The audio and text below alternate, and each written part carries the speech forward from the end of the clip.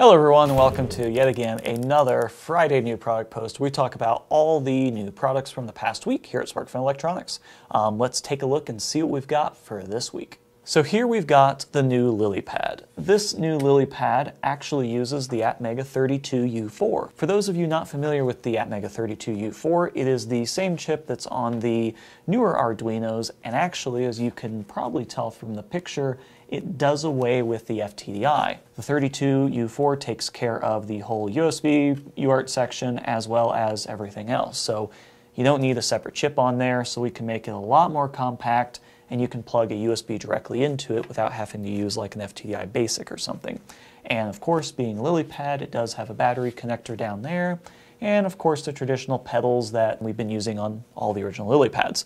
So if you want something really small and don't want to have to mess around with using an FTDI, check out the new LilyPad 32U4. Next up, we've got a new camera from LynxBright. This is a nice little camera that, as you can probably see, it has 6 LEDs on the side. Those are infrared LEDs, so this can be used in very low light. It is very similar to the other camera that we carry by them, except for with the addition it has these infrared LEDs. It does have just a basic TTL interface, so you can connect this up to your computer and you can actually have it take a picture, and then it takes that JPEG image and codes it into JPEG and then transmits it over to your computer, into your terminal, things like that.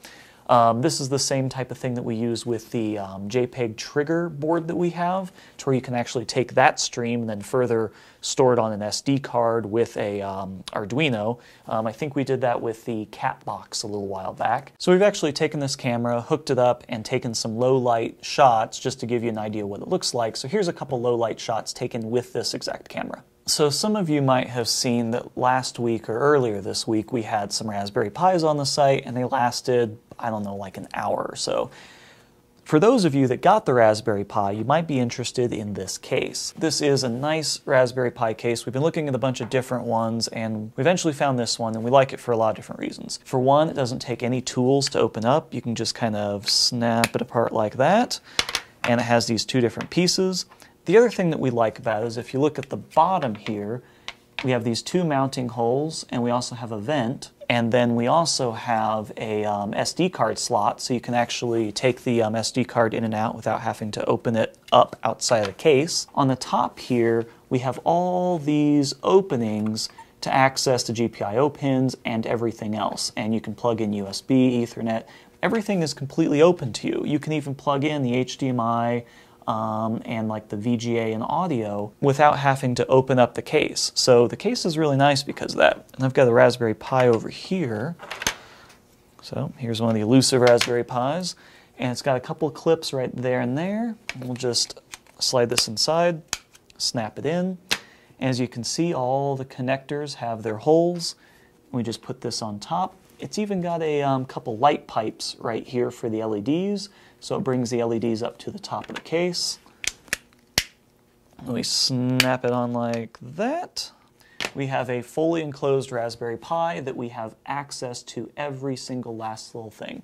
You can fit a ribbon cable in here, you can connect your HDMI, connect video, connect audio, connect everything up, and you don't have to do anything to the case. Check these out, and hopefully when we get the Raspberry Pis back in stock, you can check those out too. So there you go, we've got the Raspberry Pi case, we've got the LilyPad Atmega 32U4, and of course the new infrared LynxBright camera. Go ahead and check out the rest of the new product post. We have even more new products this week, and we'll see you again next week with more new products and another new product post video. See you then.